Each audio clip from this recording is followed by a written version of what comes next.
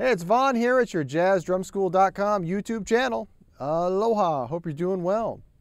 So today I want to share with you and play for you in the style of one of my favorite drummers of all time, Elvin Jones.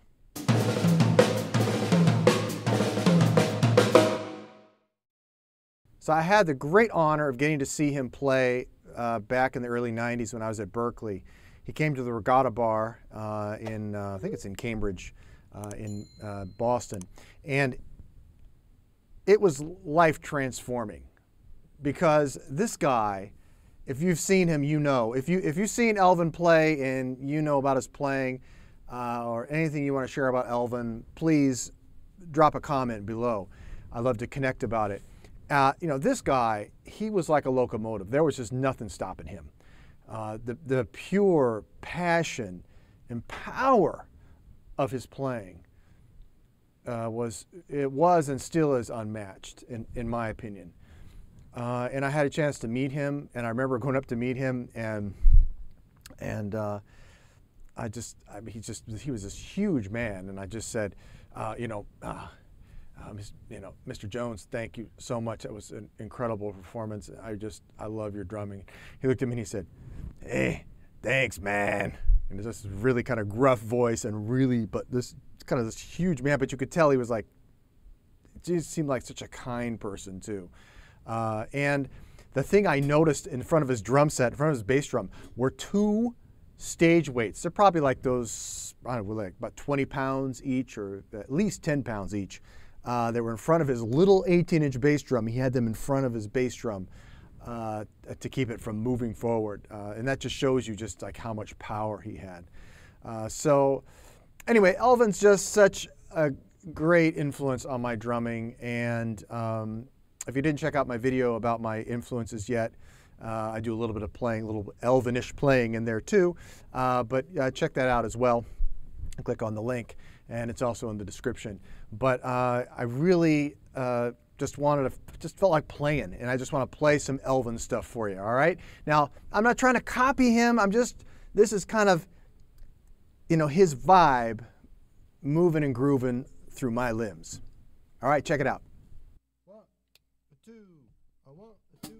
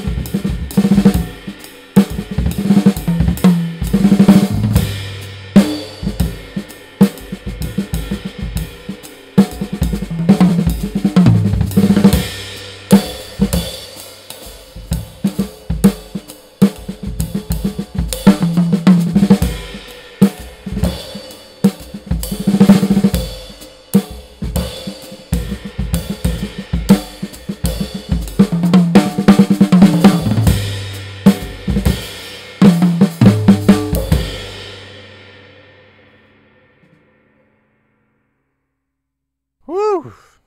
Boy, that was fun. Got to do that once in a while, Got to just kind of let it all hang out. The thing I also love about Elvin Jones playing is kind of like this, almost like reckless abandon. And I don't mean it in a bad way. It's like he really wanted to play what he wanted to play. And he played it with so much intensity and so much passion that you believed every note he played, you know? And even the notes that maybe weren't exactly like where we would think, oh, if we subdivide it, it has to be here. It didn't matter.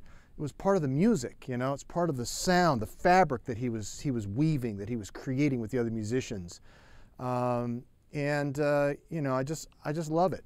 So I just wanted to share with you. Sometimes, you know, we just got to play, and you know, if you're into like doing videos like that and just kind of just playing, just having fun, just sharing your passion, like I love to do.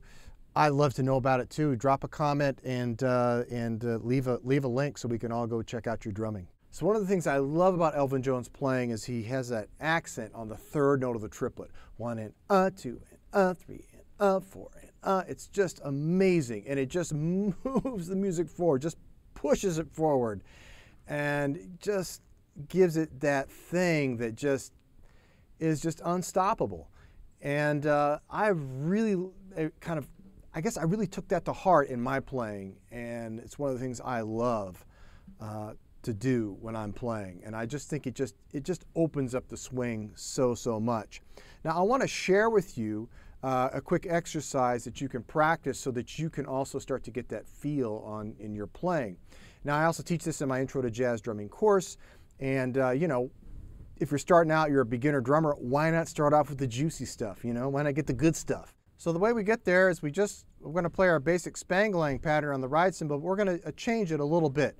We're going to play 1, then we're going to do an accent on 2, then we're going to do a big accent on the of 2, and then we're going to come back down to 3. 3, then 4, accent, and then 1. Okay? So 1, 2, 3, 4, 1, 2, 3, 4, 1, 2, 3, 4, 1. Okay, like that. Now we're going to add the hi-hat on 2 and 4. 1, 2, 3, 4, 1, 2, 3, 4, 1, 2, 3, 4, 1, 2, 3, 4, 1. Now we can add our snare drum on the and the so the second and third notes of each triplet group, of each count. We're going to add an accent also to the last note. So 1 and 2 and 3 and 4 and like this, okay? So we put it all together. 1 and 2 and 3 and 4 and 1 and 2 and 3 and 4 and 1 and 2 and 3 and 4 and 1 and 2 and 3 and 4 and 1. Then you can add the bass drum on quarter notes if you want.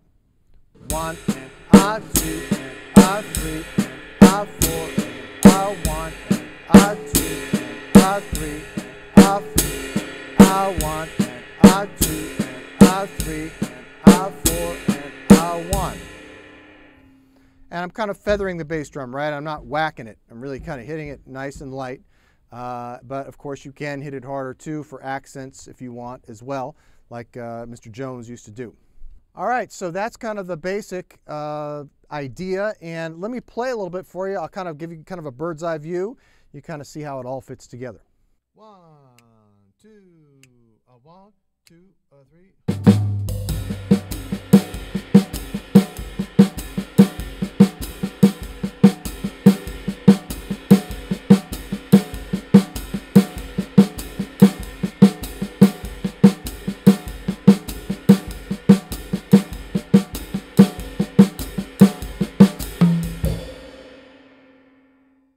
Now, when I'm playing this groove for real in the real world of music, or you know, on a gig, I'm not going to play the snare drum accent on every like every count. We have 1 and 2 and 3 and 4 and I'm actually going to lay low on counts 1 and 3, and I'm going to really kick it on counts 2 and 4. So 1 and 2 and 3 and 4 and 2 and 3 and 4 and So check this out. 1, 2, 1, 2, 3, 4.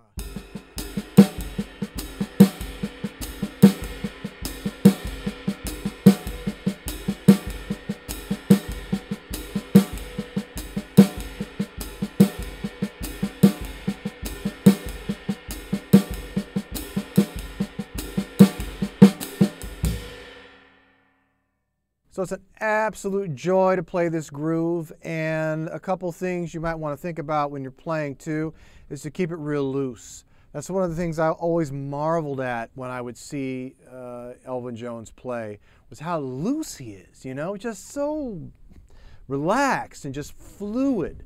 And you know, you really want to get that. You don't want to, this is not a tense kind of thing.